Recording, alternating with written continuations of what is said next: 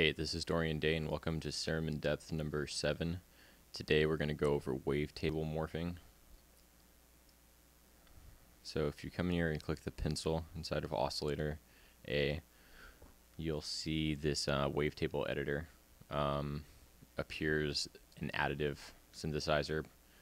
Right here you can draw on the waveform, and then down here is sort of like a timeline for different wavetables.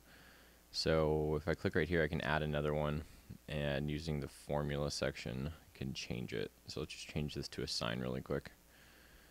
And now we just have a sine and a saw in our timeline, and we can come over here to our wavetable position knob and switch between them like that. And then we can also morph between them right here in the morph menu.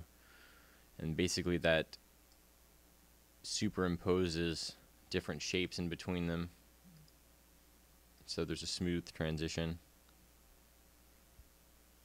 and each mode does something different. So this mode, according to the manual, they're crossfading neighbor tables together. This is recommended by default and what traditional wavetable synths do. But we can also try and do Spectral.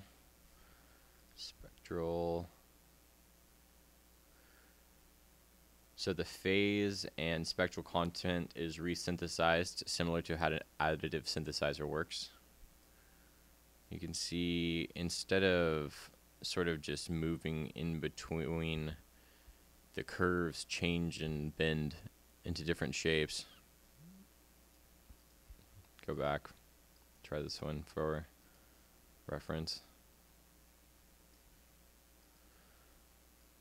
Then if we go to 0 fundamental phase, the manual says same as the spectral, but we zero out the fundamental phase so that the lowest frequency will not shift or rotate between tables. And the way you can see that in action, if I reset,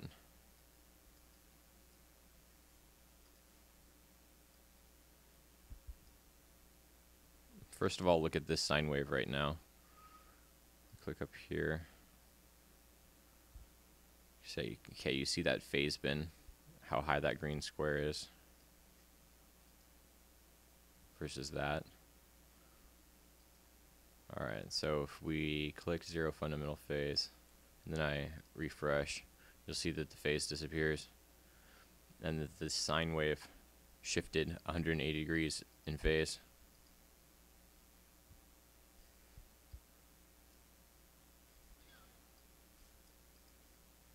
Once again, watch the sine flip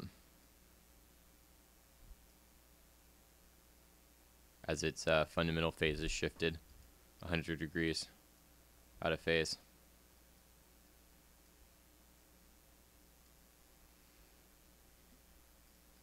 And that's just basically trying to protect the both the pitch and the strength of the fundamental pitch as you're moving through the wavetable. I think it's especially so you don't see dips in bass and other odd things going on. This one, on the other hand, this morph mode zeroes all phases. So you can see only the sine or the saw wave shifted because it's the only one that had any phase information, and that's all gone now. And then you can remove the morph tables like that.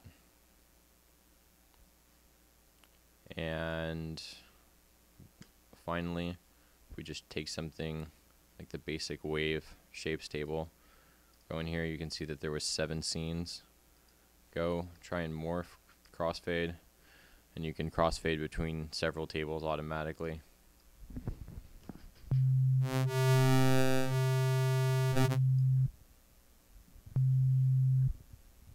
So there you go. That's how the wavetable morph functions work.